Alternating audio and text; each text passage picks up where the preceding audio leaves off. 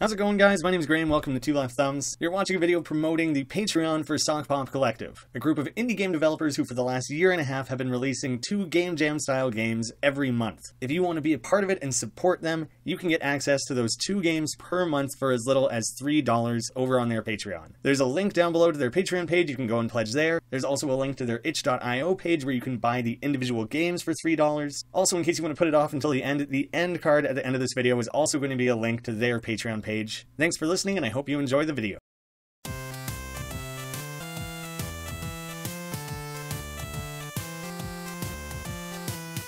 This is Driftwood, the 8th Sokpop game from their Patreon. That in the bottom there you see a description of the North Sea. Basically, that's what this game is. You just walk around this northern sea environment that seems to have totally dried up. Swept up sand held together by tall grass. Don't enter. You will harm flora and fauna. Wait, so can I go either direction? I kind of assumed this was my primary target, was heading out this way. Maybe part of the point is that I'm supposed to kind of explore and decide which way I want to go for myself. The beach is always longer than I expect. Oh, interesting. The puddles of water are like staticky at the edges with the foam. The water lies still. There's no waves, no seagulls, no crabs, no fish. It's kind of funny because repeatedly in these projects we keep having coasts and shores, and they keep playing around with cool ways of exploring water physics, believable looking reflections and things like that.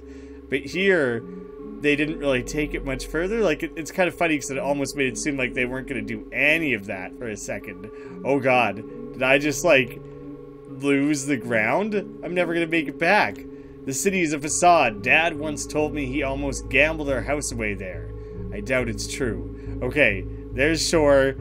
Gotta try to not sink below water too far. I squint and spot an offshore platform. The structure is mystical in these low light conditions. Either this character is a terrible swimmer or a fantastic swimmer. They're either like drowning out here or just incredible at holding their breath. I think there's a wall. I don't think I can actually go out to the platform. Similarly, I assume I can't go all the way out to the city, so I'll make my way up the path. A blade of tall grass cuts into my calf, a drop of blood down my ankle and foot. It stings. Can't actually see my own feet, have to take my own word for it. I'm not sure which seems like a worse plan. Wandering out off the shore straight into the water to try to swim out to some platform, or wandering out into like a seemingly endless, desolate desert. Either way seems like a good way to die. That's the desert wall, so okay, I'm gonna go ahead and assume there's that platform wall as well. I couldn't tell if it was just like an endless staircase thing that it was tricking me into thinking I was getting closer, or if I was tricking myself. I think I was kind of tricking myself. I've reached another wall, and I do not feel like I've found many things.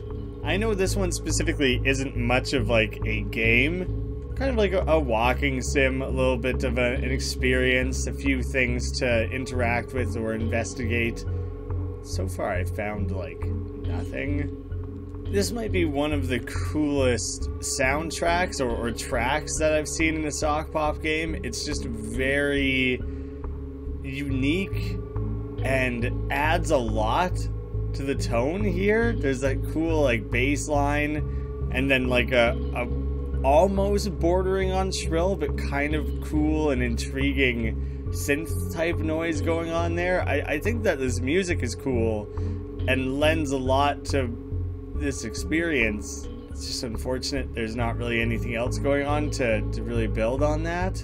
This particular game seems to be Aran's project from the Sokpop Collective. I thought I would read what he had to say about it from the Patreon page because that kind of clears things up a little bit. It's a game soundscape poem. I wanted to make a personal game about going to the beach at night. I struggled for a long time trying to add gameplay or some kind of goal until I realized that going to the beach is goalless for me. I just wander around. So that's what you do in this game. Peace out, chill, gaze at the stars, swim a little, read some things. Recommended to play at night when you have nothing to do. Inspired by going swimming at night in the North Sea.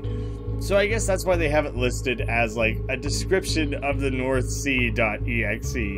It's less of a game and more of just kind of an interesting love letter to those serene nights just wandering around on the beach. And I get that, I guess. It's just too bad there wasn't more than like 2 things to read or interact with, I guess.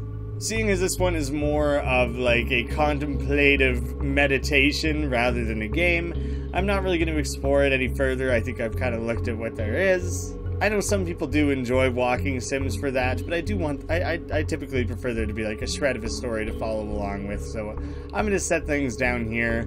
Tomorrow's game is actually a multiplayer one, so I'll be playing that with a few friends, so if you're worried, like if this isn't your thing and you're worried it's going to be more like that, it's much more game-y, and there'll be other people here, so that'll be cool. I think you'll enjoy it. Thank you guys so much for watching. I will see you again with more Sokpop tomorrow.